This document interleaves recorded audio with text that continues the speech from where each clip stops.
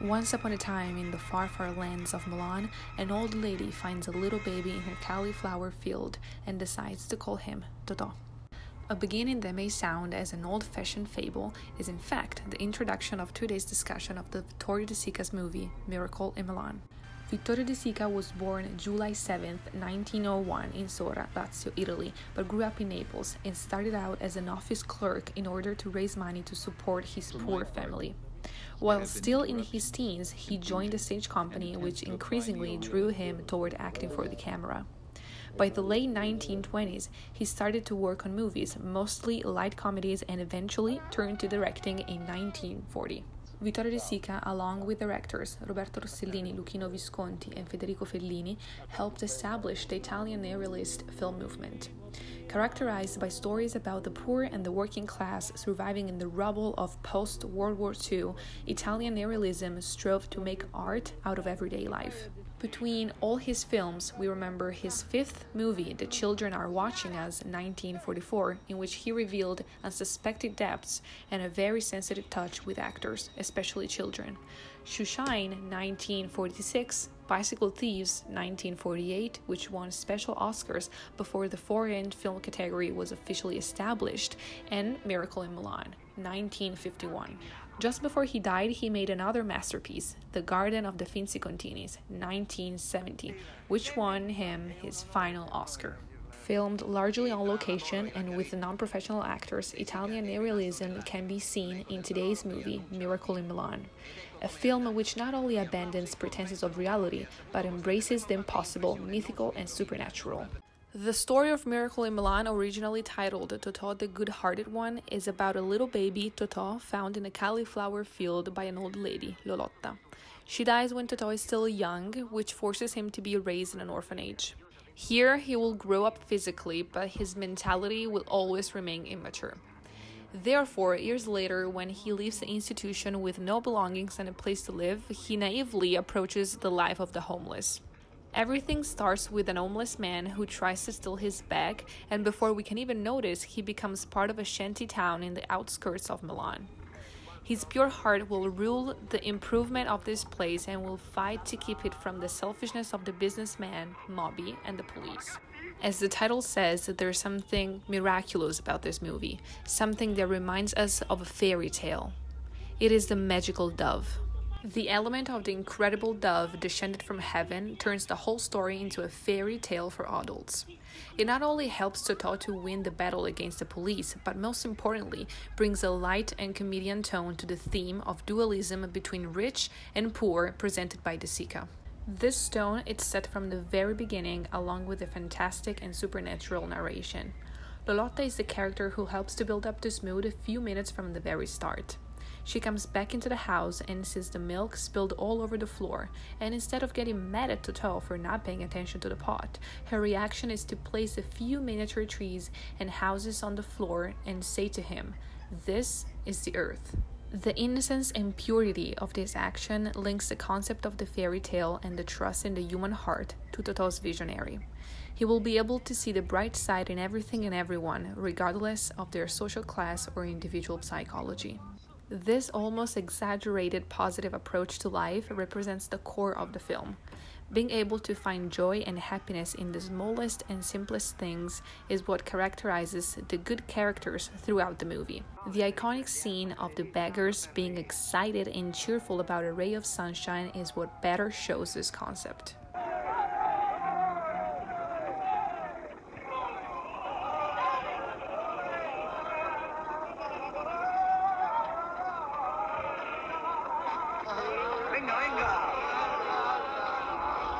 Piacere,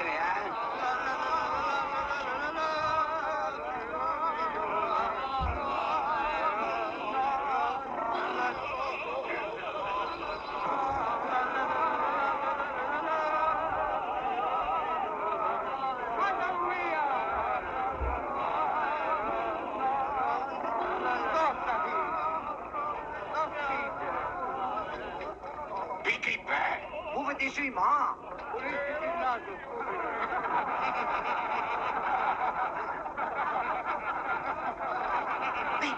Dica, che non ho fretta. Ho la maglia.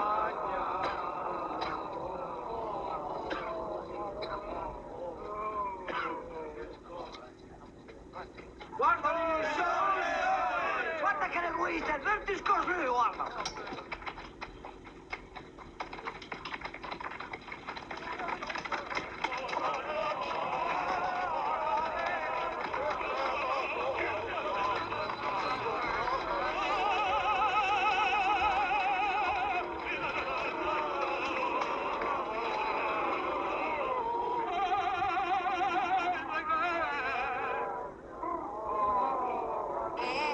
While on one side we have the protagonist, Totò, followed by the poor represented as the ones who deserve more and better, on the other hand, we find Moby as the antagonist, supported by the police, represented as the heartless puppets.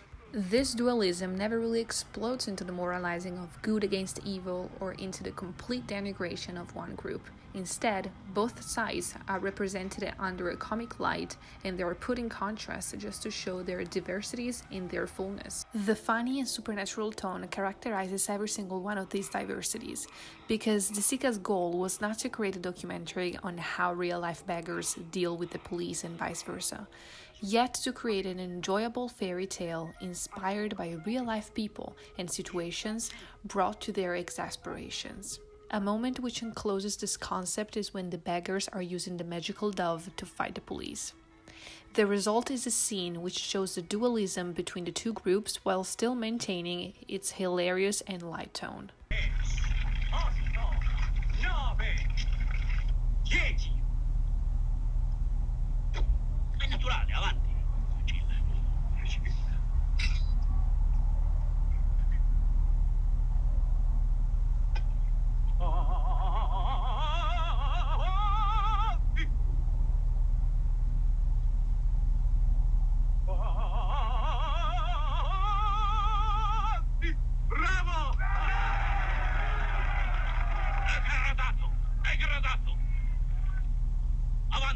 30 secondi.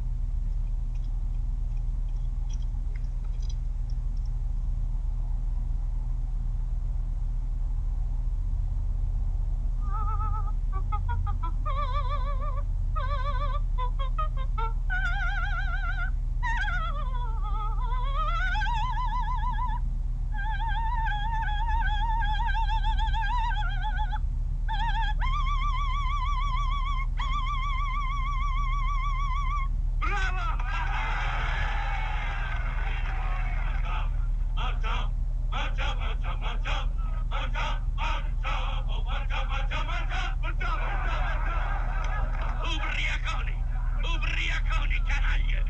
Avanti, secondo plotone!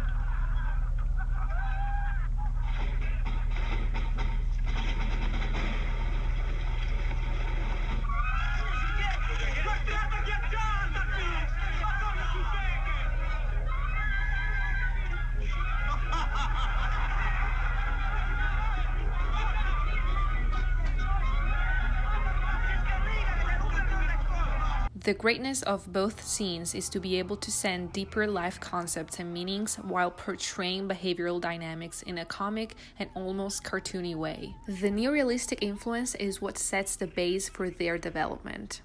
From actors who were real-life beggars, as the Sica song revealed in an interview, to the use of the Milanese dialect, along with mostly short and simple dialogue, Italian neorealism is deeply enclosed in this film. With all this being said, spoiler alert, the peak of the movie is definitely reached by the end.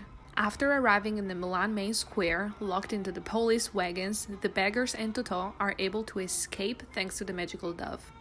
Totò turns the broomsticks of the street cleaners into flying brooms, and one after another, the beggars begin to fly away behind Totò. Leading the pack, he rides into the sky of the afterlife, toward a land free from death and class divisions. This happy ending holds a hope for the existence of a better parallel reality, which shifts the concept of the fairy tale from moral fable into the realm of the marvelous. The whole fantastic tone escalates into something irrational and close to magic. Miracle in Milan, which won the grand prize at the 1951 Cannes Film Festival and was named Best Foreign Film by the New York Film Critics, is one of Vittorio Sica's gems that is important to know nowadays for its incredible neorealistic and magical touch.